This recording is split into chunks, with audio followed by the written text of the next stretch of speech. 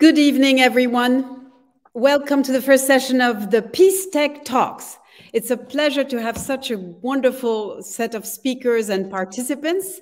I'm Calypso Nicolaidis, a professor at the School of Transnational Governance, and I want to share with you the fact that these Peace Tech Talks are organized within the framework of a wonderful new program that we've set up at the school, the Global Peace Tech Hub, which is run by my great colleague, Michele Giovanardi, and which I have the pleasure of coordinating with Professor Andrea Renda, who is also on the call today.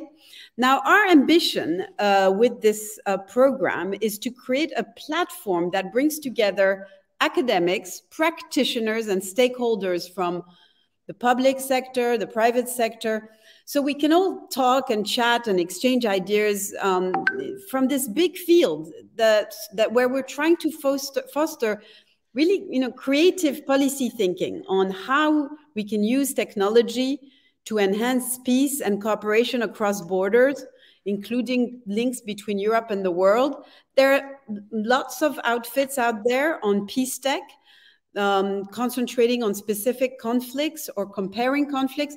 At Global Peace Tech, we try to take a kind of macro perspective and identify patterns, identify the link between these technological intervention and global governance, and identify the role of different types of agencies in this whole process. So today, of course, we start with Ukraine.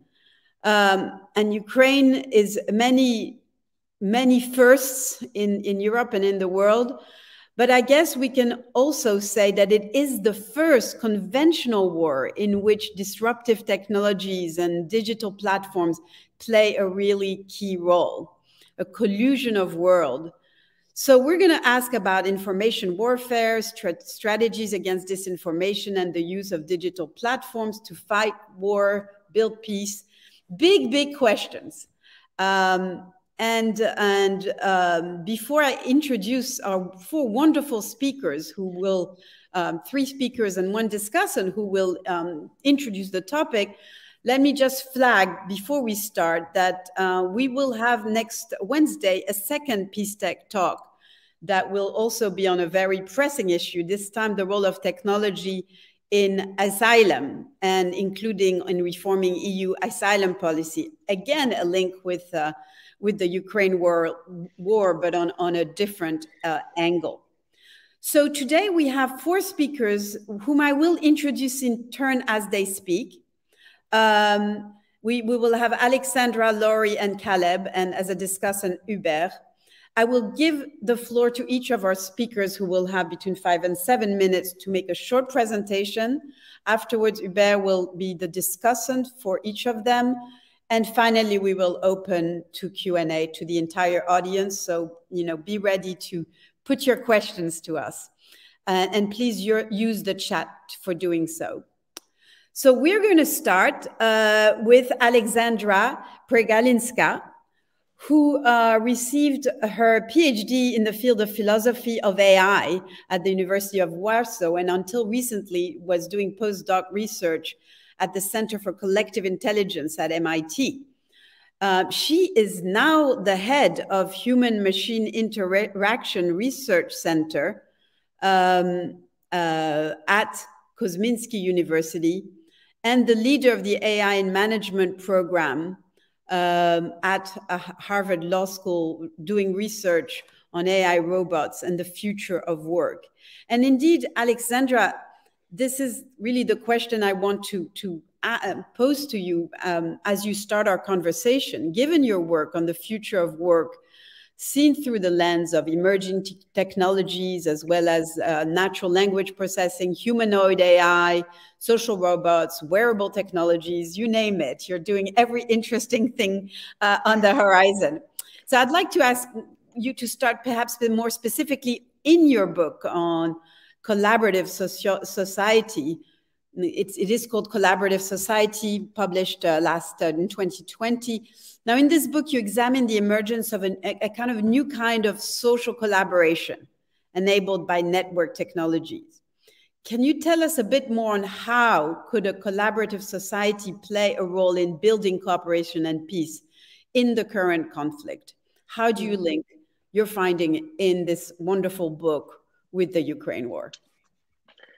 Thank you so much, Calypso, and thank you for welcoming me to this very needed, I think, and very timely session. I was thinking about this question for quite a while, as I have received it beforehand. So I'm trying to still make the best possible link, I think, between collaboration, well-perceived collaboration, and the future of technologies for peace. I did prepare a presentation, a very brief one for you. So if we could just have it on the screen, I see it's already visible. If we could just turn to slide 1 for a second. Awesome. Thank you so much. I will try to perhaps address the issues that Calypso has raised, through this presentation as well. So I have called it collaboration in the era of misinformation. Obviously, it's not only the era of misinformation. It's the era of cognitive technologies. It's the era of emerging tech, digital era, if you will, taken further than the previous digital era that we've experienced, during the previous 2 decades or so. But it is truly now, I think, in the moment when we're speaking, very much a timely and important topic to talk about misinformation and its place in this new digital era of its next step, if you will. So if you could turn to the next slide, please, for a second. I will start perhaps with sharing a bit on what's happening in my field. So Calypso introduced me very well, but I do work in the field of natural language processing, which is a very important subdiscipline of artificial intelligence, currently rapidly developing. It's the discipline that has experienced probably the most unprecedented growth within AI space. Maybe the only one that is parallel to it would be machine vision and image processing, because these two seem to stand out within this big umbrella term of artificial intelligence. I think vision, so everything that is related to recognition of images, but also generation of images, and everything that's related to language processing, text recognition, Q&A, and conversational AI. All that has been developing very, very rapidly over the course of the past few years. We actually have now systems that are so robust. They are called transformers, hence the image here.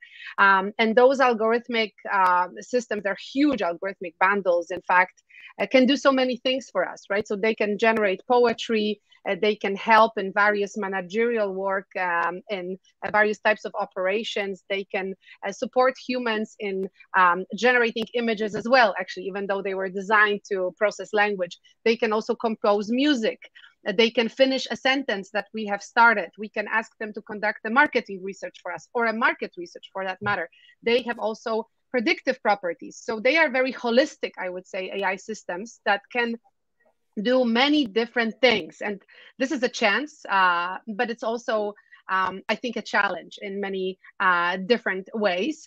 And I think the challenge resides in the fact that we have this unprecedented growth, particularly in AI, but obviously we don't have to limit ourselves to AI. We can speak also about IoT, blockchain, and other emerging technologies that seem to be finding its place finally in this big landscape these days, and seem to enter interesting relationships with one another, right? AI plus blockchain, AI plus IoT, these are even more powerful, I would say, combinations than AI on its own. But I think, currently, we cannot look away from the fact that these technologies are also used for all the improper goals, and also for the goals that really allow to spread misinformation and disturb the public discourse. So if we could move to the next slide, maybe I'll just share with you one more hint, because I think that's an important link.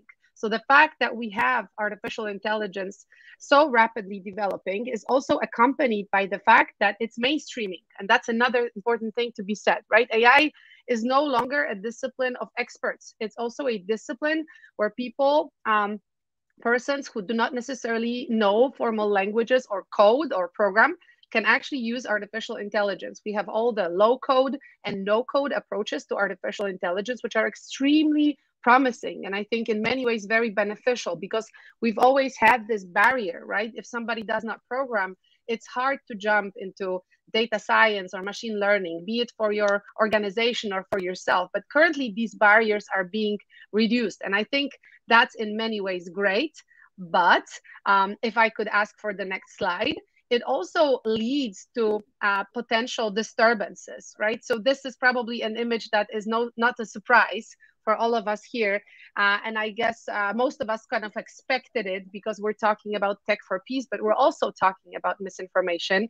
So obviously, most of you already know that there were several attempts to create a deepfake of Volodymyr Zelensky, the president of Ukraine, but also there were deepfakes of many other people created, right? And these deepfakes can only exist because we have huge advancements in machine vision and in image generation in terms of artificial intelligence, but also because we have accessibility, right? So many of the tools that allow for creation of deepfakes, be it a deepfake for text or a deepfake that is a video like this one here, are low code or no code platforms, right? So they are platforms that anybody can access.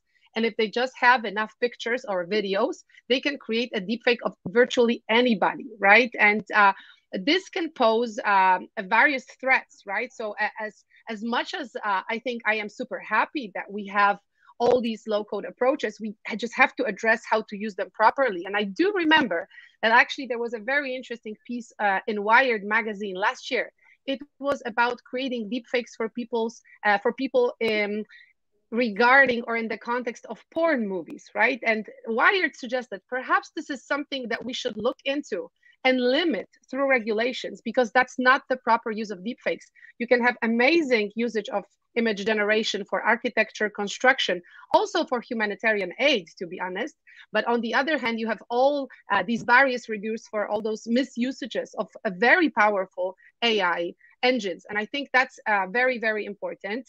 And I wanted to link it to the question that Calypso has posed, because we have published this book. If we could turn to the next slide, myself and my colleague Dariusz Siemielniak, we have published a book called Collaborative Society 2 years ago, and actually it was published a week before the pandemic had started. I know pandemic is a long time ago, or so it seems these days, with everything that's unfolding in front of our eyes. But we have published this book where we were trying to examine collaborative modes or patterns of work. And we were trying to capture this essence of how we collaborate through the power of emerging network technologies, but also artificial intelligence. And we were trying to combat somehow this notion of sharing economy, right? Because sharing economy has been a notion that's been very widespread and very much, I think, overused. And we were saying perhaps it's not the best way to address what is really going on, but also it's not the best approach to kind of capture the best value that we can have out of collaboration. And we have argued that, you know, what we really are facing these days is not about sharing all that much. There is a lot of share washing that we've seen across different platforms, right? There is a sharing that is confused with selling quite often, right? And this is not the same thing. But we've also tried to say that sharing economy sort of limits the phenomenon of people collaborating, using technologies to do things together to, well, generate certain synergetic effects through their collaboration. But it's very much focused, when it's focused on economy, it doesn't really capture the essence. So if I could ask for the next slide, what we were in fact trying to say is that it's not really about the economy, because the focus on economy really misses the non-monetary aspect of the changes that we are seeing. People are collaborating for fun. Sometimes they are collaborating just for the sake of being trolls. Notice that, right? Because they have the fun of disturbing the public life in one way or another. They also have various communal rituals that are related to collaboration. And this is definitely not something that would limit itself to the monetary aspect, right? So we also not always have a captured value, right, that we can see as a monetary value that is a result of collaboration. So we were trying to say, perhaps collaborative society is a better way to understand what is it that we're doing, right?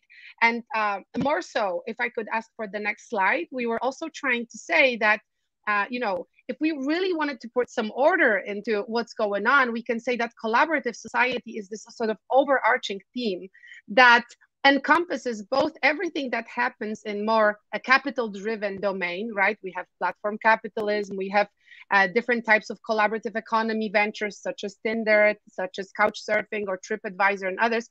But we also have more cooperativist platforms. And here, particularly now, I think in the Ukrainian context, we could speak a lot about online hacktivism in one form or another that becomes this very prevalent mode, really, of conducting, I would say effective ways of information sharing, but also information disturbing, right? That is happening as this war, lasts. It doesn't seem that this online war that is also conducted by hacktivists of different types is, less important. Obviously, it's not as valid because the physical war is a war where people lose lives and it's absolutely brutal. But this parallel conflict is, just as visible. And I think in many ways, it can be just as decisive as the physical conflict in many different ways. And also it can last longer, right? Because it's less tangible. So I think this is something to mention as well. So if I could ask for the next slide, please. I was just trying to link, what we have written in this book about different modes of collaboration with what we're facing today regarding the hybrid war, regarding various efforts to conduct misinformation on the Russian side, but also respond to the misinformation. I have to say that I myself participated in campaign of sort of discovering and then sharing information about non-existing persons, deep-faked people, who were apparently or supposedly really waiting for Putin to step into Kiev, right? So there was a deep-faked sort of profile on social media of a teacher in Ukraine and yet another influencer, a YouTuber from Kiev, who were strong supporters of Putin, and they would share consistent information about how Ukraine is awaiting Russia's arrival in a way, right? So they were trying to create an image of let's say polarized Ukrainians, where a big part of the society would actually be welcoming Russia and Russia's assault to Ukraine. So I have to tell you that I've participated in this effort, and it really went viral, right? It turned out that we have finally, I think, through incredible brutality of this war, we have finally woken up, I would say, to really understand how prevalent misinformation is. And we started to find our ways or patterns to figure out how to go against it. How, rather than just allow disinformation to be misspread or widespread, whatever, like disseminate all over the place, just say, hey, this is a troll account. This is something that does not exist. Take a look at it. You can even use tools to undeepfake it and then detect that it's really nothing that should be taken seriously because it's a synthetic persona that generates this information. So I do feel I'm not overly optimistic, but I would say that we've finally started to wake up to the call of, responding to misinformation. And I think these efforts can only be achieved through collaborative patterns of work and collaborative action. And there is probably no other way around it. And if I could ask for the next slide, and this will be my last one, I promise. Yes. I know that I should wrap up. This is a picture of my university back home. I'm now speaking from Harvard, but my university in Warsaw is Kosminski. We've accepted 80 refugees on the first day of Ukrainian war, and they would station in the library of our university. They were provided help and everything. So I said, like, the real war definitely matters most, right? And saving lives in reality matters most. But I do think that through collaborative efforts, through awareness raising, through the fact that we actually wake up to the call of misinformation and guide one another, right? To check certain information, to verify information, that we actually build a collective response to misinformation, we can achieve great effects as well, right? So we can have AI being used to counter the conflict, right? We can have AI for humanitarian aid, and that would be a very physical application of it. But we can also finally, I think, try to build certain collective patterns of reacting to misinformation. And I think that's very, very important. Thank you. Thank you so much, Alexandra. That was fascinating. So I let you go over time, and you were introducing really the topic for us and demonstrating brilliantly that if we combine social platforms and AI, of course, in a war, it is manipulated by all sides, but it can also be used for the better angels to do the right thing. And so, to continue on this theme, I'll now give the floor to our very own Lauri Tierala, who works here with us at the EUI School of Transnational Governance as the director for the European Digital Media Observatory, EDMO. Until he joined us a few months ago, Lauri was a partner and senior advisor at Milton, a public affairs communication consultancy. And before that, he was working in Finnair in charge of global and European public affairs. And Lauri has a long record of European policymaking, working with the European Parliament, the European movement, and as well as a special advisor on EU affairs to our director, Alex Stubb, Prime Minister of Finland at the time. And so, Lauri, it's wonderful to have you at the STG, and EDMO is doing a lot of work right now around the Ukraine war to inform, to analyze, to dissect what is going on. And so it would be great if you could address for us, in a kind of broader sense, the role of disinformation in this war, and what are the strategies that we have to counter it and that EDMO has been channeling in this terrible story. Lauri, floor is yours. Indeed, thank you very much, Calypso. Happy to be here, and already learned quite a lot from Alexandra's very inspiring presentation. Indeed, I could say a couple of words first about disinformation and EDMO, and then focus, as you said, on what we are seeing happening related to the war, what kind of partially new phenomena, and of course just the sheer scope of the disinformation related to the war is staggering at the moment, the biggest we have seen in EDMO's lifetime, and how we are responding to it. I also have a presentation, and I hope it magically appears. It did. Let's go to the first slide. As said, first a couple of words about the definition or phenomenon. What we mean by talking about disinformation. Alexandra was talking about misinformation. We are talking, I guess, more or less about the same, but of course, definitions are important. Disinformation here in this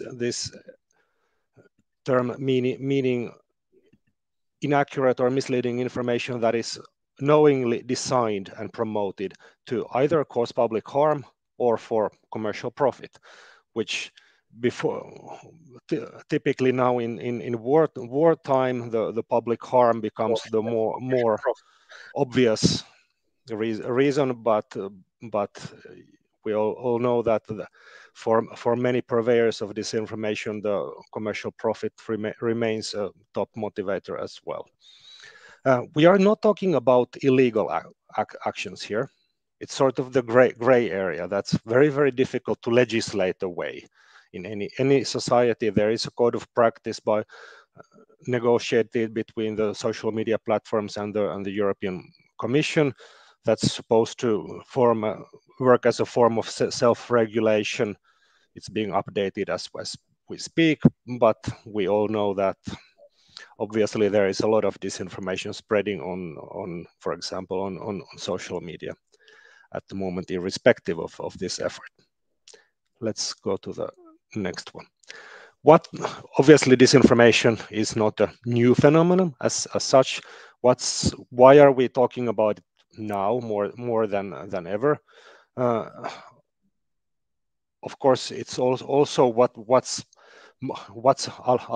expression is a la mode, but there are genuine changes leading to the growing importance of disinformation in our public debate and public discussion. The most obvious one, and I suppose the topic for today's discussion, is the changes in the information ecosystem, which makes it so easy and fast to spread disinformation stories from one country to another globally across language barriers, even cultural barriers. Then within many societies, the growing polarization, which of course differs from one country to another to a degree, and same can be said for the loss of trust in public institutions. All three of these compounded, and obviously EDMO as a project is not tackling with all of these. It's a huge task for any society to try and tackle all three of these drivers. What we're mostly talking about now is the changes in the information ecosystem. And they're taking me to what EDMO is. Simply put, it's a platform bringing together fact checkers, researchers, journalists, media literacy activists all across Europe. It's a project funded by the European Commission. Small project, but I would dare to say that quite a lot more important than the size of it would suggest. And we are obviously dependent on the tens and tens of organizations in different member states doing the work daily, and now focusing very much on the war.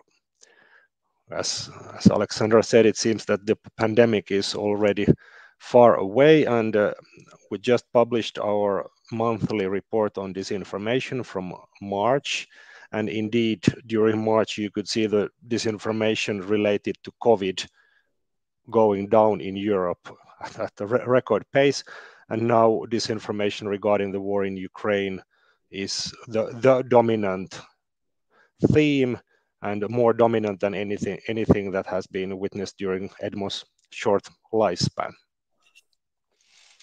But if these are the words of introduction, what we are talking about, first of all, and what EDMO is, then cut to my introduction's main topic. So what we are seeing on the ground, if you will, regarding the war. Here in the map, I hope you can see it. What's remarkable about the map is how wide the similar stories are now spreading from one European country to another. We have always complained that there is no European demos, and you cannot create a European level democracy without the demos. But it seems that has changed. At least with these types of disinformation stories, we see more or less the same stories pop up in almost every member state. You will notice that Sweden has none. Unfortunately, it's not because Sweden would be free of disinformation, but we have no data from Sweden. As a Finn, I'm sorry to say that. But you have more or less the same stories pop up in every country. Obviously, the secret US biolabs being the famous example, and then the Mariupol hospital in the early phases of the war, that the claims that it was actually not attacked, and the victims were actually Ukrainian actors. Then very particular theme directed especially at one media outlet, CNN, relates to the repeated claims that they would be a distributor of fake news. So it's sort of a meta disinformation about an established media outlet spreading disinformation. If we look at if these are the most spread individual stories, if we take a look at the biggest trends we have now seen during the span of the war, on the next slide. 9 trends. I won't go through all of them. I'm sure you will have access to the slides, I hope, afterwards, if they are of interest. So most of these you have seen from the mainstream media. claims that Ukrainians are Nazis, the leadership of Ukraine is Nazis, the justifications for invasion of Ukraine. Then some more particular ones that you may not have noticed because you have not been in the target groups, depending on where you happen to live in Europe. For example, related to the nature of Ukrainian refugees, where in the EU member states where we have a lot of refugees at the moment, there are stories about their violent nature or them being ungrateful, misusing the hospitality that they receive. Then obviously the Russophobia, that is a claim being spread also by Russian state actors. And then the exaggerated negative financial and economic consequences coming from the war and from the sanctions. This is obviously not targeted only towards Europe and Europeans, but also towards other parts of the world where fears of, for example, food shortage crisis because of the war could lead to some countries to consider their attitude towards the war and the aggressor. So these are the big narratives we see repeated now that the war has entered its stage 2, if you will. We expect to see some new narratives. Obviously, one relates to the to the civilian casualties, who is responsible, and their numbers. But before I give over to Caleb, one final observation on the next and final slide is I mentioned new phenomena, at least new for me, is the so-called fake fact checkers. This is a concrete site, War on Fakes. In this screenshot, they have over 700,000 subscribers on their Telegram channel. And it's obviously built with know-how, technical know-how and media know-how and some resources. It functions really well. It looks like a professional fact-checking site, like any European fact-checking site, until you start reading and you notice that there are some stories that may be true, but at least between them, a lot of pure disinformation disguised as fact-checking, and some claims by authorities originate from here. Now I see Calypso waving, so I conclude here. Well, thank you so much, Lauri. This was fascinating, the way you demonstrated to us that, well, in fact, we do have a European public sphere that everyone dreams of, except it's for fake news. And the examples are, of course, disheartening, which brings us all the way back to Alexandra's how we counter this, and we will converse about this. But before we do, I'd like now to turn to our third speaker, Caleb Gichuhi, who is an explorer of digital spaces, has been for a long time, and researches various technologies to address election violence, extremism, conflict mitigation. And he speaks to us from Kenya, where he has worked with different peace actors across Africa to respond to violent conflict through digital tools, and does social media monitoring to that effect, as well as community building. So he is in charge at Africa Lead. He's the Africa lead of Build Up, a global NGO working on fighting polarization and building peace online. So through the means that I was just describing, and depolarization projects. So Caleb, I'd like to turn to you now and ask about this NGO that you're part of, working on emergent opportunities to transform conflict with these digital technologies.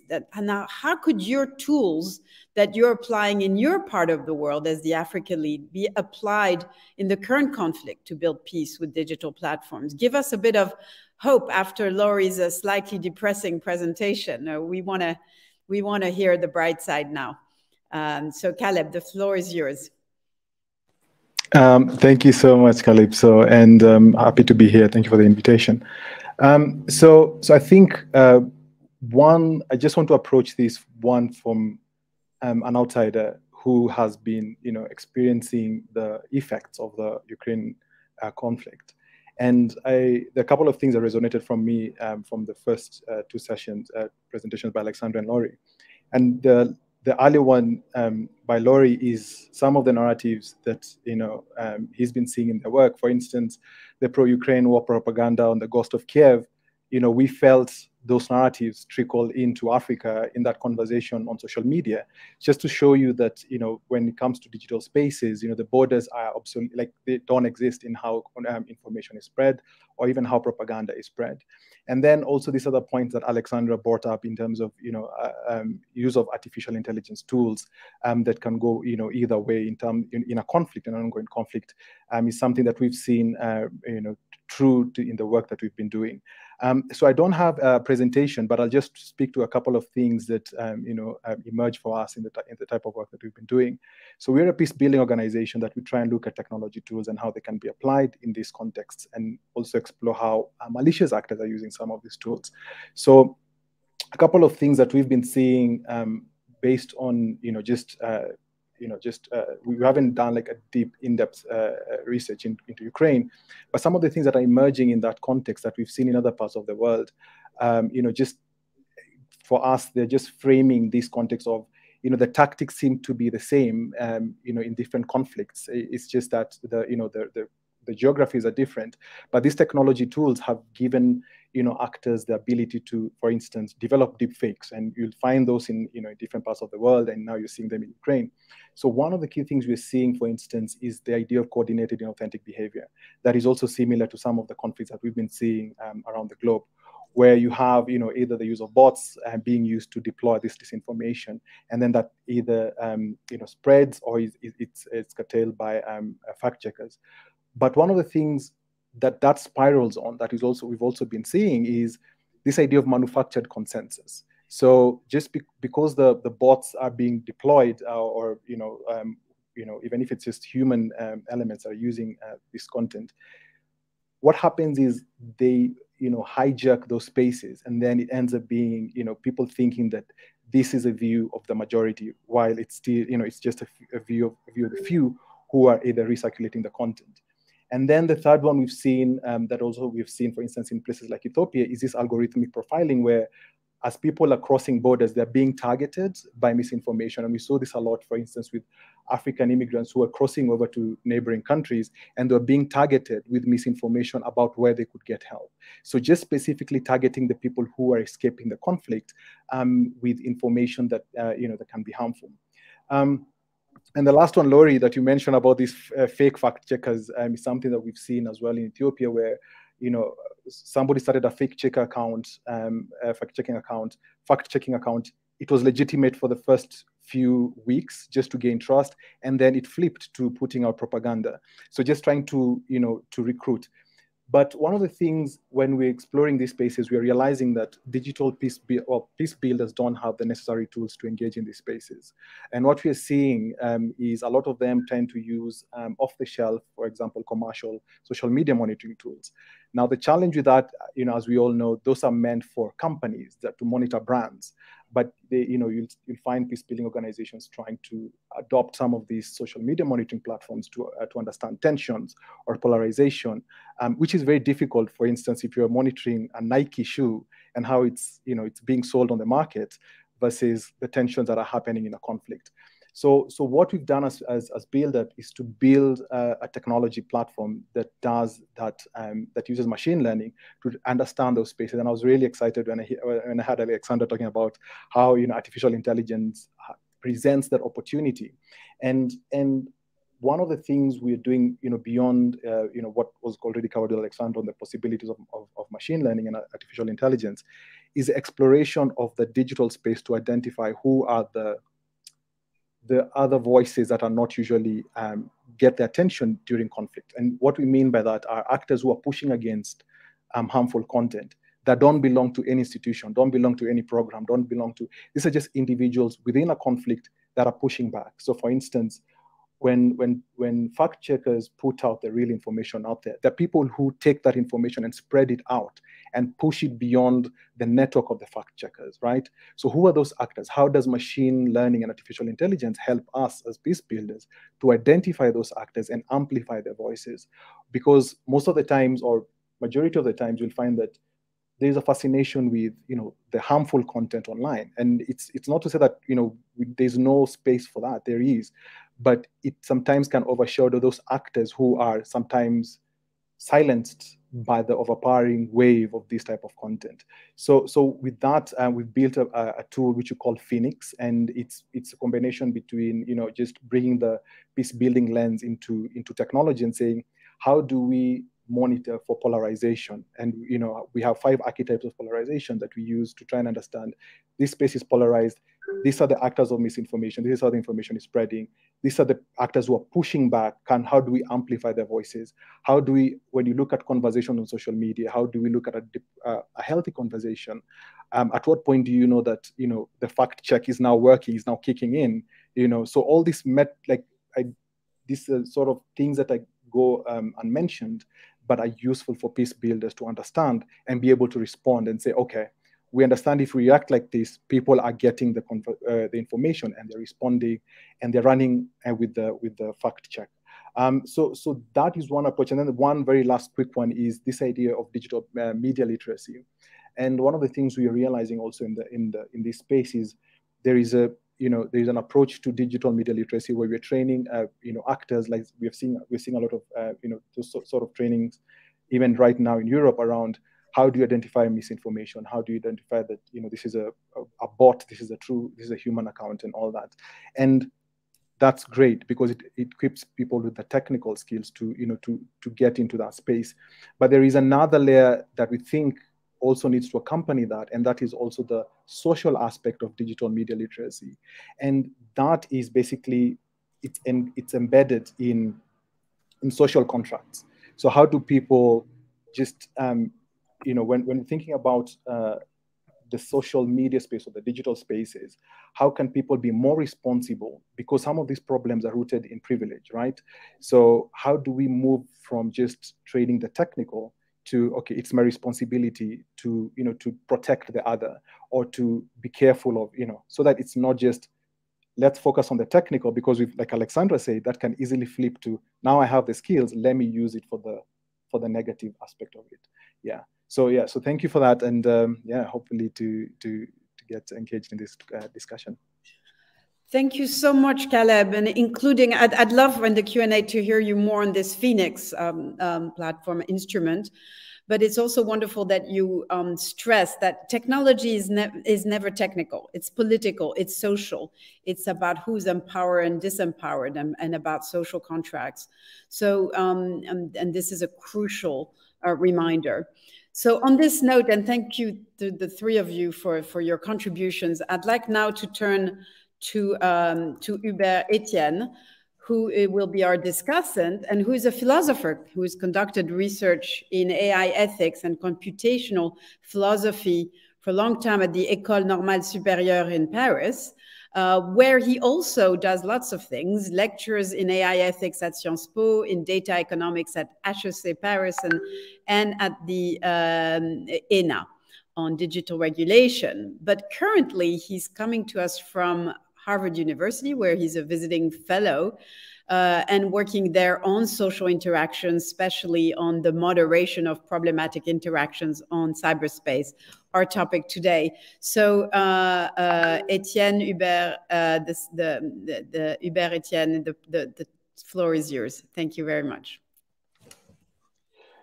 Thank you very much, Calypso, for the invitation. Thanks all of you for the great presentations.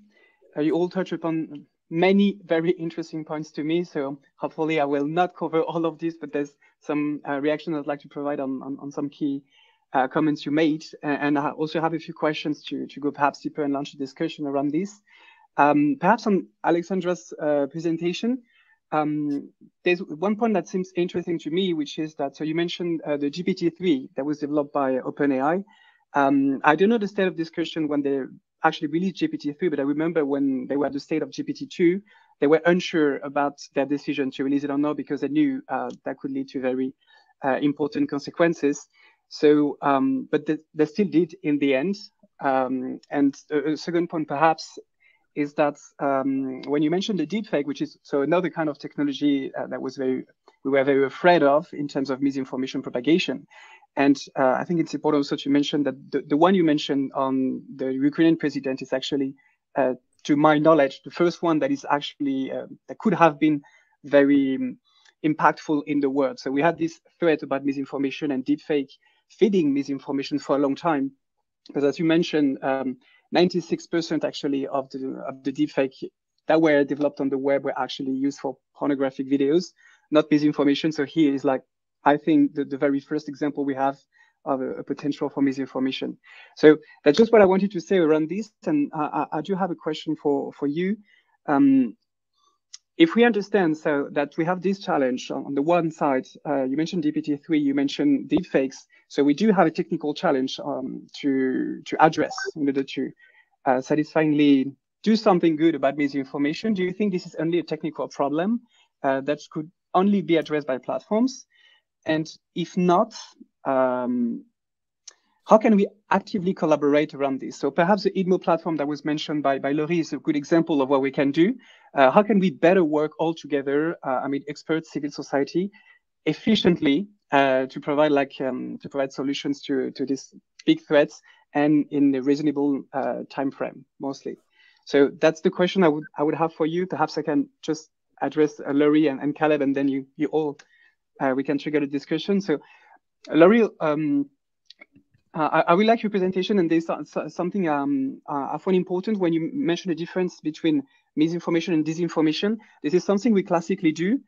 We tend to forget why we do so. It's because most people who spread misinformation don't know they spread misinformation. They actually believe in it. And so the intention behind it, although it's very hard to differentiate when we actually moderate platforms, is very crucial, a crucial element also because on the one hand, you have bots that do spread disinformation, and the technique to catch them is very different from addressing misinformation from people who actually relay something they believe to be true. So I think this distinction is extremely important. And there's another point you touch upon, which I think is crucial here, is the loss of trust in institutions.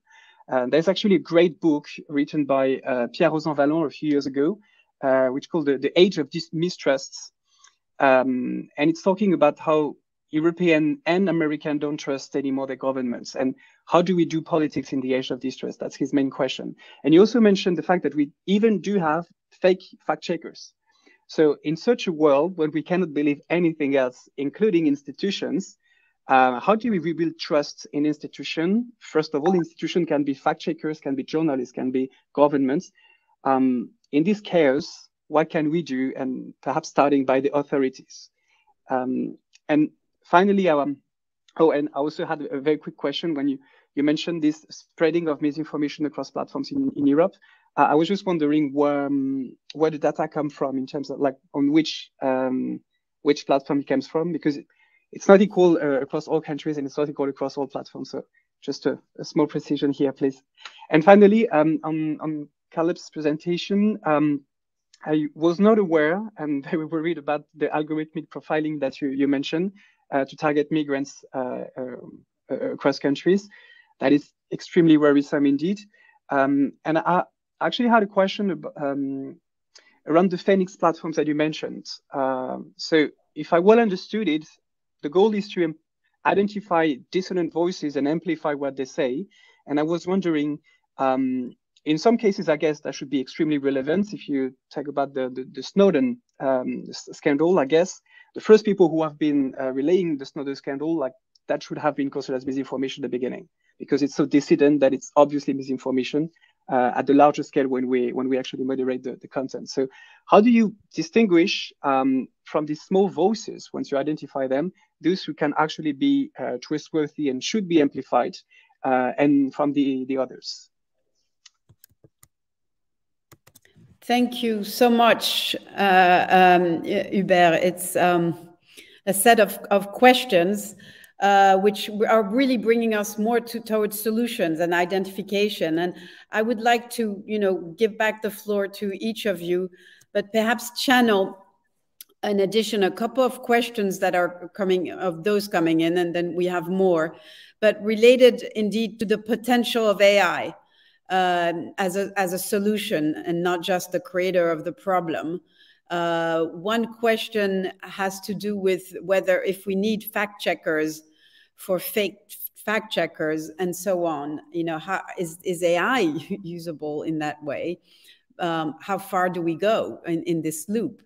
And also perhaps here for Alexandra and Caleb, both of them, when combining AI and collective intelligence as the way forward, how do you actually do that concretely, building on what you were saying before? So on these questions, both from Hubert and from the floor, I'll turn back to you, and whoever wants to speak first. Now we don't have a given order.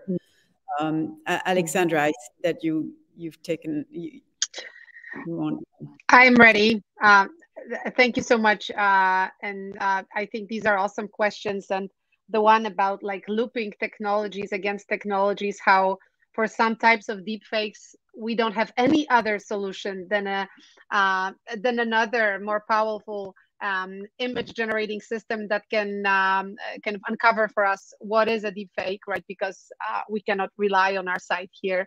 Actually, President Zelensky's deepfake was so badly created that even a regular user of social media was able, I think, to detect that something was wrong. It was also inconsistent, right? So deepfakes work within a certain context. So I'm going to start with that question and try to link it with the questions that you, Calypso, mentioned.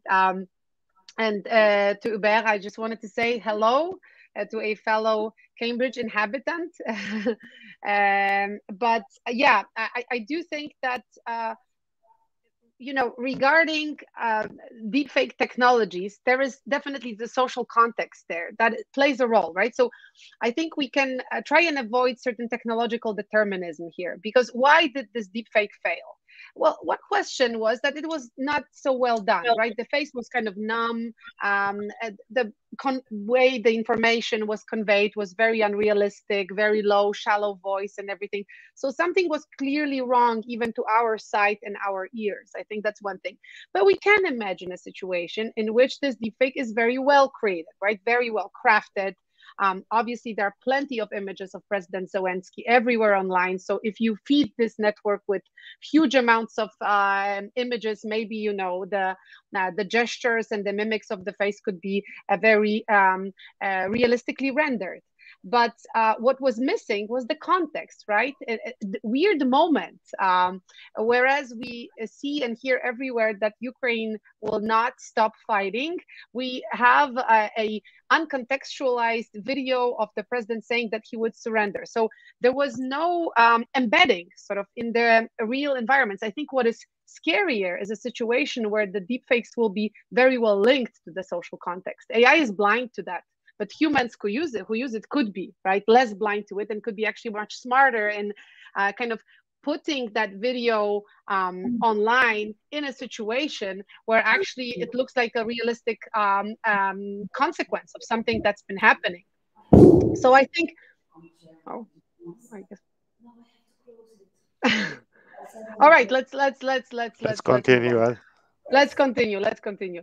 Anyway, so this is I think something that is quite relevant to mention, right? That technologies are indeed very, very social in that respect. And I think that also resonates with the questions that were answered by you, Hubert, the questions regarding GPT-3. Well, I have attempted several times to trigger GPT-3 to say very nasty things because I just wanted to test it. I just wanted to test the limits of it.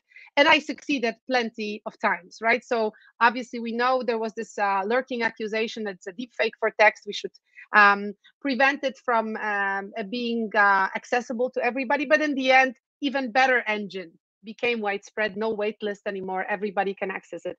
So I think, Obviously, the company OpenAI has tried to prevent it. So there are many situations where you have to agree to stick to the guidelines. You cannot misuse it. Your usage of it will be registered and monitored. So the company is doing its own work, right? But on the other hand, trust me, I asked GPT-3 what it would do if it became a robot assassin, and it said to me that it would kill the person that regulates artificial intelligence. And I have this screenshot even, right? So I mean, you can force technology, right? So you can have certain guidelines, you can have the framework, but ultimately I do believe in good habits. And I think the only way to work with this whole situation, I'm happy to give the floor to my co-panelists, because I think they can also share a lot about that. But honestly speaking, I just feel only good habits and big awareness and high technological skills, so certain democratization of AI, which is not equal to just low code. Low code is easy access to artificial intelligence. Democratization of artificial intelligence is being able to use it combined with good technical skills. I think that together kind of is an important framework. So I do believe that there will be violations of different technologies, and I think we have to understand it and agree with that. And we cannot just think that it's a technological problem to solve or fix, or even regulatory problem. Facebook has been trying to tackle misinformation for so long. The first thing I see on my social media bubble when I enter the social medium is this one person from a huge crowd of my friends that posts pro-Putin misinformation. How do I see it? Well, because the engine works this way. But I can do something about it, even as a user. I can just numb this information. I can decide not to comment on it, not to make it even more widespread. I can decide to report it. So I think really good habits and like true democratization of artificial intelligence are good solutions to a realistic, very social and political problem, not a technological one. Yeah. Well, thank you, Alexandra, and sorry for this little hiccup. But in any case, very, very importantly connected to Caleb's point on algorithmic literacy and the importance of the social contract. And again, that humans still are in this game. So perhaps, Caleb, I might turn to you on this connected point and the question also that Hubert asked you. Yeah, totally. So I agree. I think the idea of democratization of artificial intelligence explores that approach in terms of how do we not just focus on the tech and say this is a tech solution, but also involve like the behavior aspect of humans. Of, for instance, how do we do more of that, either reporting or flagging or some of this content, so that it's not just the machine trying to do all of that, but it's also this human element that tries to say, there's a reasoning behind that. I'm protecting my community, by not pushing this forward. So there's a linkage there that perhaps needs to be strengthened through this approach. And to respond to Hubert's question about Phoenix, so the conceptualization of Phoenix was one to help peace builders understand the digital space, because we've seen a lot of work happening in academic circles, but then peace builders did not have the skills and capacity to engage at that level, and especially coming from traditional peace building where efforts were mainly face to face. And then switching over into the digital space, the tools that existed earlier were not as useful to navigate that space. For instance, how do you do conflict analysis in a digital space and get the same level of depth that you would get, for instance, if you're trying to do it offline? So so it's not it's apples and oranges, but it's just trying to think in that space. How do we get into that space and understand who are the spoilers, who are the actors who are trying to push these narratives, and then that shapes the interventions of the peace builders to navigate those spaces, so that they're not shooting blind, they're not just deploying alternative narratives or countering misinformation or disinformation without really knowing how does it spread, for instance, online. Who are the propagators of this content once it gets to a network? Who are the distributors of this information? So getting a grasp of that space and an understanding then helps them build the tools and the interventions that then can engage in that space. So that's just wanted to talk about that briefly. And for the Phoenix is more of a process than a technology that works with local peace builders to say, one, this is what we are seeing. We just don't deploy the tool and say, this is what your social media network looks like. But it's more, what are you seeing? What are the narratives you're hearing? Based, like Alexandra said, she opens up Facebook and she sees this type of content. So in a context of that conflict, or in a situation like that, those are some of the things that we pull into Phoenix, so that as you're deploying the tool, it's carrying the local context to be able to say, okay, this is not Kenya, this is not Ethiopia, this is Ukraine. And then that also enables the actors to have a better in-depth, not just top level, what is trending, what is a hashtag. But to jump into the question about how do we identify who's a trustworthy source, especially when some of them are pushing back against these narratives. There's a program we ran in the US called The Commons, and The Commons was trying to model depolarizing conversations online. And the idea was to get into conversations that are highly polarized and try to depolarize them. We have an approach to that. And then the people who started to engage in those conversations were then recruited or asked to join a Facebook group to continue the conversations further outside that space, and just have a further conversation and even be part of that approach if they were interested. So bringing that knowledge of, okay, this is how conversations look like when they're polarized. And then this is how conversations, as they start to depolarize, these are some of the characteristics that emerge. Then you can start to put two and two together and say, okay, this has a high chance or high possibility of being credible based on how they're responding, based on how they're engaging. And then also there is, based on just even historical engagement with content that is either polarizing or harmful, and saying, okay, this actor seems to be pushing a lot of the fact-checked information outside to their networks. Is this a common trend? Is this something that has been happening? Or is this just a one-off because tomorrow there'll be something that they don't agree with and they will, perhaps stifle it? So trying to also understand those patterns of what does a healthy conversation look like, then puts us closer to getting a more reliable middle actor. We call them middle actors because they're trying to bridge that divide to engage in that space. Yeah. Kelly, it would be perhaps just to push you a bit here, because you're talking about the commons. There's also a question about harmful speech in electoral violence and how to address it, which is very connected. But then these are kind of conflictual situations in kind of steady state. So I was wondering if now, how do we apply it to questions, to context of intense conflict? Do we imagine equivalent of the commons to have different sides speak to each other, in conflict? I mean, how do you depolarize in conflict? What does it even mean? On the other hand, of course, we know about the important role of platforms that are shared by both sides in the Ukraine conflict, whether it's Telegram or TikTok, by millions of users who see the same platform, but maybe different bits of that same platform. So is there, the question would be, how do we extend these insights to, for instance, the current stage of intense conflict in Ukraine? Can these platforms be used to connect both sides? And perhaps also Hubert might have a comment on this. Yeah, thank you for that question. So from the work that we've been doing, if we're applying that in the context of Ukraine, right now, when we look at that context, the space that exists there right now is for mediation, but very little space for peace building in that approach that I was sharing earlier. Because of, like you just talked about, this is typical of active conflict, when the conflict is actually going on. And the space for peace building usually comes in the aftermath, trying to, build the relationships, trying to build the community after that.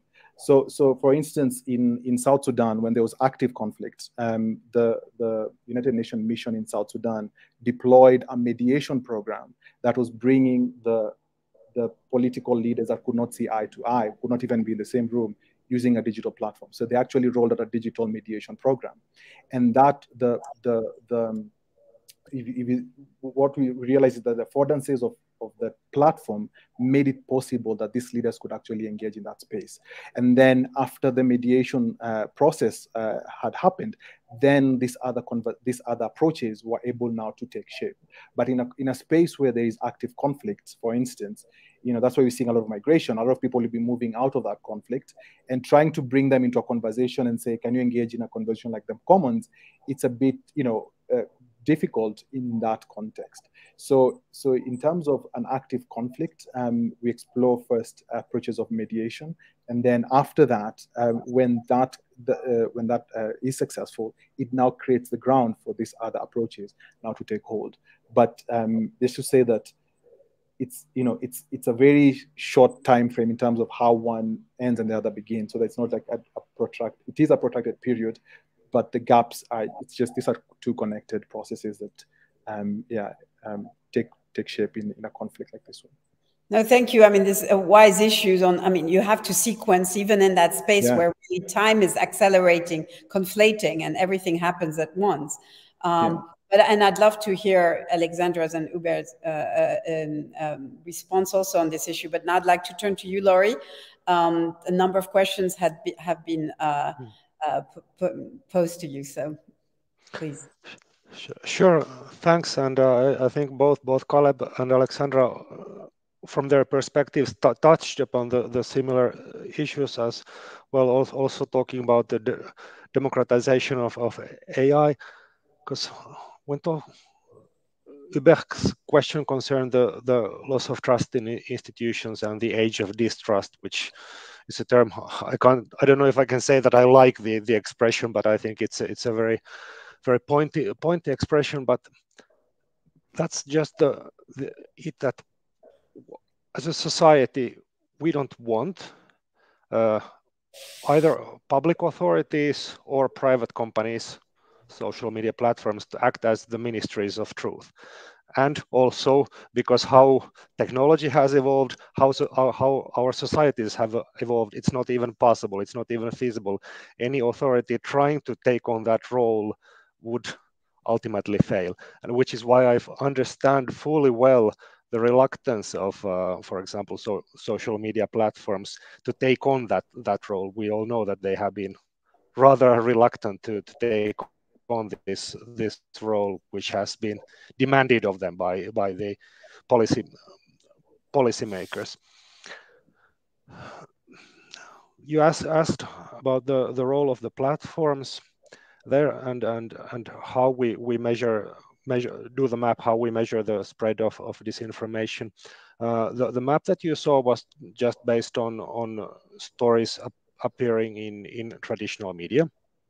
And that's just the big issue. I didn't get to it in the presentation because it's a topic for another seminar, I guess. The access to data of what's happening within the big social media platforms. That's obviously something that researchers mostly don't have, and it's mostly the companies themselves that know what's happening within, how their algorithms work, and what's actually happening inside. This is something that has been discussed between EDMO and the platform companies during the war quite intensely during the past few weeks, and I think there's a possibility for some progress, and it would be very, very important also for developing what Caleb was talking about. I would imagine that understanding how the social media algorithms actually work would make it much more feasible to actually promote those who are spreading fact-checked information instead of disinformation. Then I had from Calypso, sorry, the question on the role of AI in fact-checking. We just had of course it's a fast evolving topic. I'm not a deep expert on that, but we just had a study published by our colleagues from the universities of Uppsala and Aarhus on the role of AI in fact-checking. Happy to share it. Basically, their conclusion so far is, which I'm sure is quite familiar to colleagues, that it's a companion, it's a helpful tool, but will not replace the human element completely. I don't know if you agree. Does anyone want to address this question? And perhaps also the more general question of whether AI and collective intelligence can help us address some of these peace-building challenges, and how early in the war that can happen. So maybe I turn now back to Alexandra. Did you want to? Yeah, well, I mean, there were plenty of different things that I wanted to touch upon, I guess. Regarding humanitarian aid and artificial intelligence, I think the potential is really huge, and that would apply to all types of systems, those that process numerical data, those that profile and target in an ethical manner, but also those that recognize images, right? For instance, to connect displaced families with one another, generate information, right, about people who are found. And I do think that, also systems that could possibly somehow target what kind of help is needed to create some sort of prediction layer. It's very important, and I think that can be done, right? And I know there are applications of that kind already existing in healthcare, where we're trying to predict, what could happen and how would be what would be the most efficient and best way to provide help for a person who might need it, right? So we have this model that acts sort of as a predictive layer, and I do think that that is absolutely scalable to issues of humanitarian aid. And we've seen unprecedented growth of AI in healthcare over the course of the past 2 years in the pandemic. How about transferring some of that to humanitarian aid? Not all the problems are the same. Obviously, they are different, but there are some significant overlaps. So I would say this is like a sort of a call to action, because that can clearly be done. But I was thinking also about the things that my co-panelists have shared. And for instance, Lauri mentioned, certain call to action to the social media platforms, right? And to what extent they can act. Well, only I think a very tough regulation could make that work, because the calls to action have been happening over the course of the past few years so many times. And I think part of that is not like really only the unwillingness to do that. The other part is that it's very hard to do that, right? It's very hard to really create a system that is not going to be a failing one. For instance, in the context of combat and artificial intelligence, we're talking about systems that cannot fail at all. And there are some other contexts that we're talking about where AI has to be 100% reliable. Well, in social media, there is no obligation to 100% reliability. And we don't even have an answer to the question what that would mean, right? Having in mind the fact that they've been really trying to push this fact-checking agenda forward, and to a large extent still failing, because there are more and more nuanced ways to really trick them, I think, in one way or another. But I was just always thinking that if fact-checking was as easy as liking and loving something and emoticons, if it was part of the playful and gamified feature of social media, perhaps it would be more widely used, right? And it's not really a solution to the problem, but it's the part of habit building that I was having in mind when we were talking earlier about, how to raise awareness and create truly democratized AI. So sort of that's something that's been on my mind for a while. And having that said, maybe the last thing I would add is that I wouldn't shy away from more pluralism in terms of AI tools and social media platforms for different problems. So if Caleb mentions problem solving, like in a very specific domain, right? Peacemaking. I just feel that it's one of those domains where you have to build a certain inventory that works for this type of problem.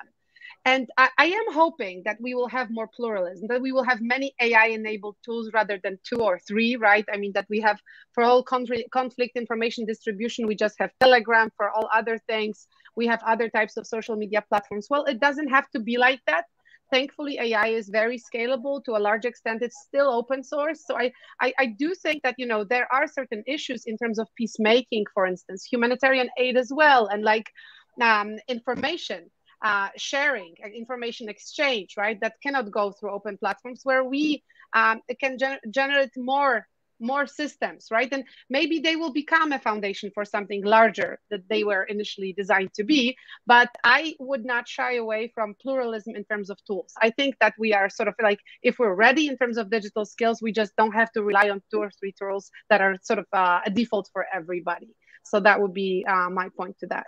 Thank you. Okay, so this is in part your response to one of the questions coming up of someone working in natural language processing and saying, could we be going too far given the information hazards that, you know, if you publish everything, full genome on viruses, of deepfake, etc., you know, it may not be the only a valid approach. So how far do you, how do you combine regulation, education to kind of to deal with these information hazards? And that's what you were speaking to, Alexandra, to some extent, but maybe you can say a bit more.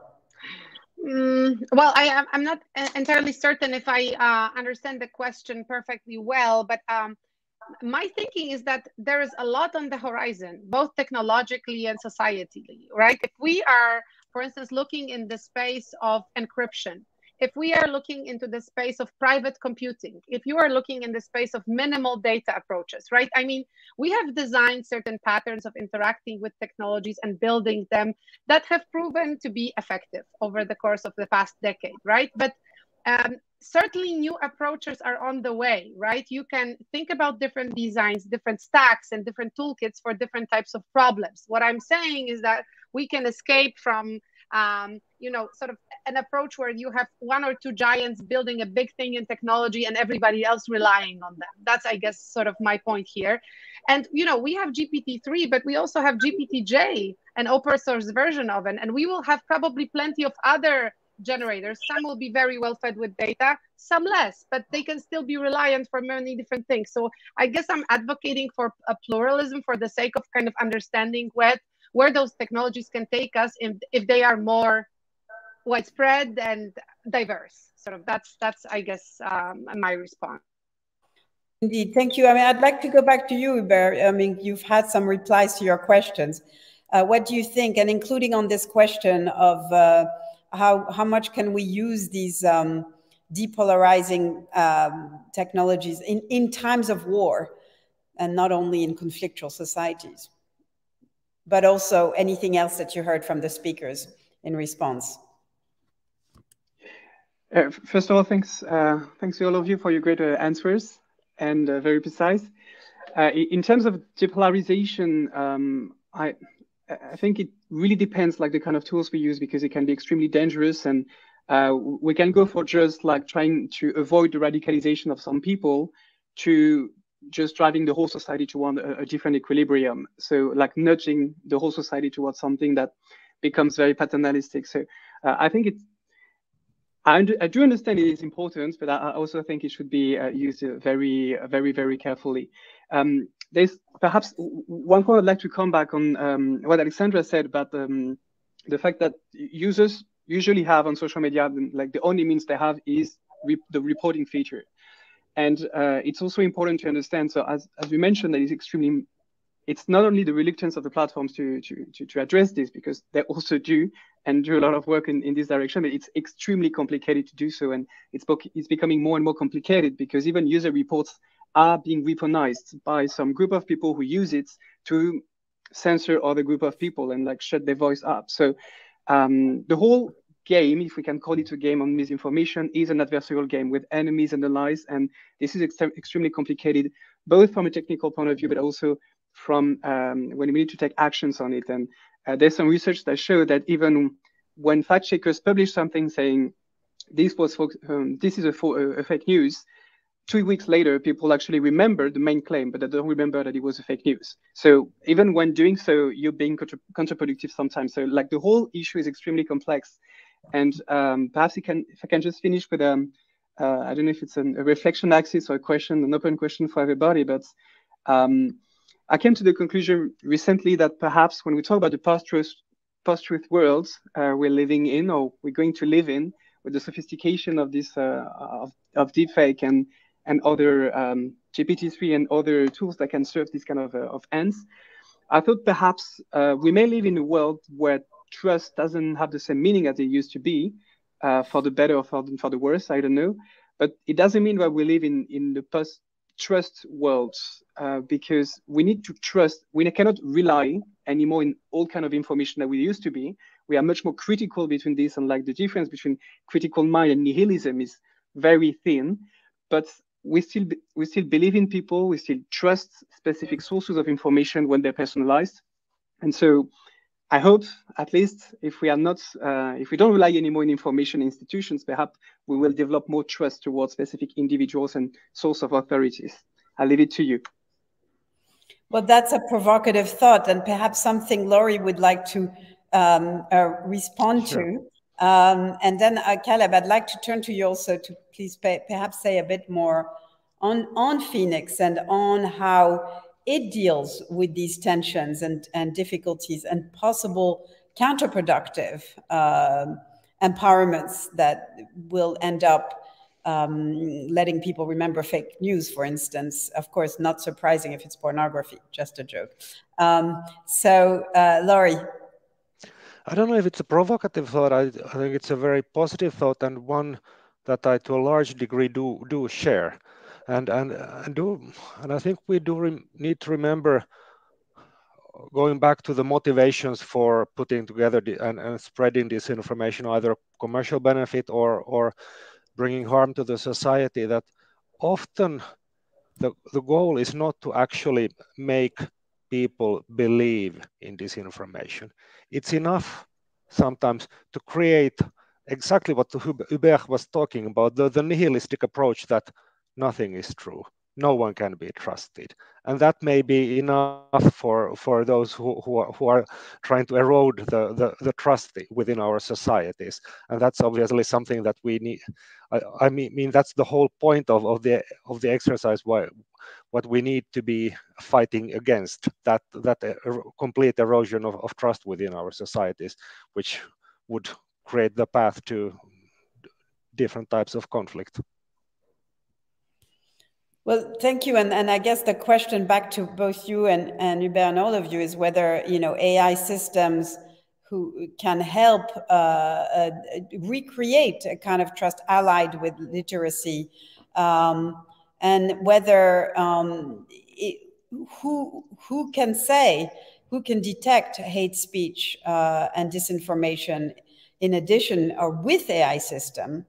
But also in this whole story, we need the freedom of information. So can these systems also, and freedom of expression, freedom of information, can the AI systems also do that?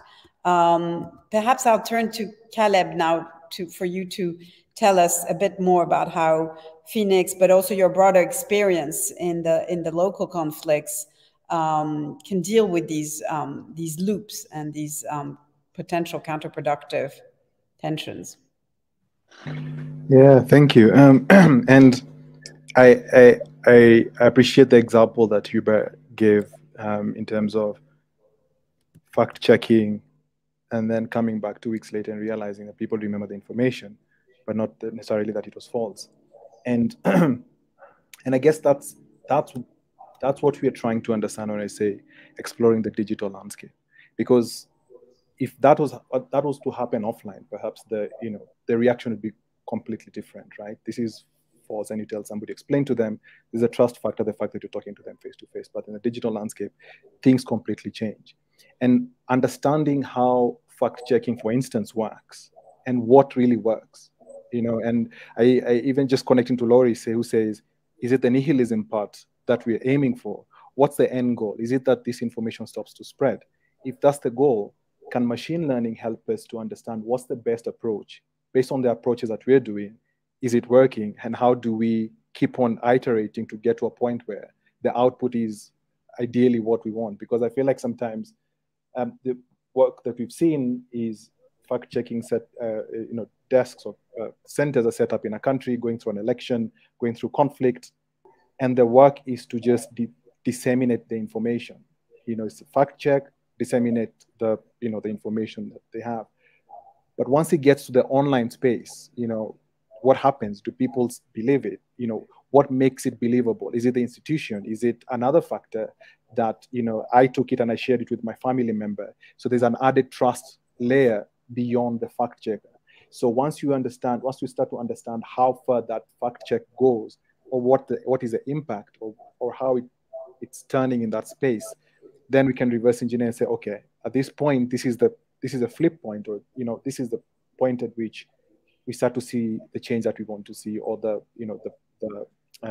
outcomes that we're trying to get. So with the idea of building Phoenix, is to get deeper into that space. First, to understand whatever we are doing right now, to try and understand whether, for instance, we've seen in the past, like, counter messaging does not necessarily work, right? But then what's the next thing, or in the instances where people have claimed that it has worked, what was the thing that we were missing that machine and AI can help us pick out? For instance, when I like the example of where AI has been used to identify cancer in patients, where doctors were looking at 5 factors, but AI came and said, wait, there are these other 3 elements that you're missing. So can machine learning help us to explore the digital space in a conflict setting and tell us we are doing it wrong or we are doing it right, but the reason why it's working is not why we think it's working. That way, we are able to, to iterate the fact-checking approaches that we have, and maybe work with the actors who are pushing it further and giving it the trust that is lacking in the institutions. So just thinking out broadly in a macro, so that's what we're currently testing in terms of addressing those challenges that exist in the approaches that we're currently doing. Can this be done in real time better if we try, as we are slowly drawing into a close, and as we see the Ukraine war is not sadly very close to finishing, and how, of course, this parallel war on platforms and in the digital space and landscape that you were just talking about. I mean, to what extent can any of these lessons? It is happening. There is pushback in the Ukraine context. You've been giving examples, but if we're looking at the next few weeks, perhaps month, what more can be done, including by the organizations you're all connected to, specifically on the Ukraine in real time? As I think we're all agreeing in this conversation, that we are looking to the long term when there are options, there are horizons, there are ways of recreating a different kind of trust, as Hubert was saying. But how do you do this in the here and now when there is war? Perhaps, Caleb, you can say a quick word about this, and maybe we can look back to our other discussants to. Yeah, I will. And my answer is actually tied to what Alexandra said on collaboration. I believe alone, it's difficult because we don't have the tools and capacities to do it as an individual, as an organization, as a, even as a state. So these elements of collaboration where different actors are working on different elements, I feel like that's where the key sits. Yeah. Thank you, Alexandra. Thank you so much, Calypso.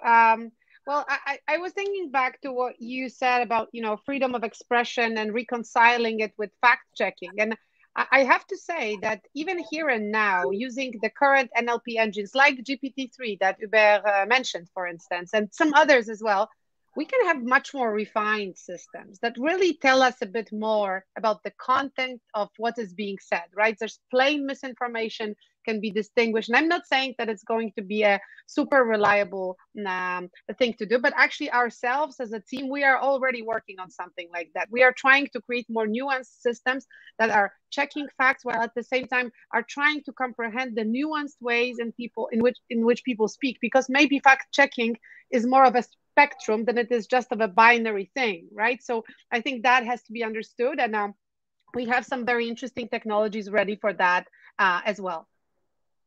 Well, thank you. Indeed, it's wonderful to know that your team is on it, and I'm sure we'll do brilliant work, which will also bring lessons for the way forward. I know, Hubert, you have to run off too. Alexandra, I know you have to run off at 7:30. Hubert, would you, and then I'll give the last word to Lauri, but Hubert. Thank you. Perhaps just last comments, because you question this idea of how can we actually use AI to rebuild trust or to support this. And I think it touched upon a very important point, which is we tend to use the expression in AI ethics, the trustworthy AI. It was in many documents. I think it's an awful expression because it doesn't mean anything to me. Of course, we need to define what do we mean by AI. Do we mean specific technical systems? Do we mean the community of researchers? But most of the time, what we mean by AI is a specific kind of algorithm. And as I said, like an algorithm cannot be trusted because we only trust human beings. We only trust something that has a moral agency. You only trust something or somebody that can actually betray you. And so what we should talk about when we talk about AI is either reliance or loyalty. We're looking for a loyal algorithm that does what we expect it to do. And so the whole question around trust, and I will just end up on this one, is that I don't think technology has to be trusted because it cannot by nature, to my perception of it. However, it can also help us to encourage people to develop habits, as it was said, more virtuous habits. And it's not because you cannot trust somebody who's all the time under surveillance. If I want to trust Caleb and I have videos all around him, CCTVs, this is not called trust, it's called surveillance. So he has no more choice than just doing what I expect. But if he knows he's under surveillance most of the time, he may also develop specific habits that on the long run may help have together a better relationship even when surveillance is not here anymore. So that's just to say that I hope these systems can help us build more virtuous behaviors for the whole society. Indeed, I tend to call this not blind trust, but binding trust. I mean, you trust because you interact, but then you let this interaction leads you to indeed create more spaces. So indeed, and this idea, Hubert, that you cannot trust something that cannot betray you is something we need to think about. It's not clear to me that AI can't betray you, since you speak of loyalty, but that's the beauty of our conversation. It opens up all sorts of new spaces. And now I will give the last floor to you, Lauri. Thank you very much. Caleb has been talking a lot about cooperation, not just a single actor, and I think it's been sort of the uniting theme of our whole discussion here, or at least one of them. There is no silver bullet. At least I have not yet encountered one to this issue. We are developing different technological tools, developing different societal approaches, and I think the key how to survive in this networked world is to develop networks correcting disinformation and fighting on the side of correct information, if you will, and creating trust in the society. And in this particular case of the war in Ukraine, frankly, I think the worst also in the field of disinformation is yet to come. So far, at least the European part of the world has been very united in its horror in the first month of the war, but those moments of unity never last forever, and it's certain that there will be new and redoubled efforts to try and sow divisions and create mistrust within also on the UN level and on the European level. So our work will be more needed than ever in the coming weeks and months.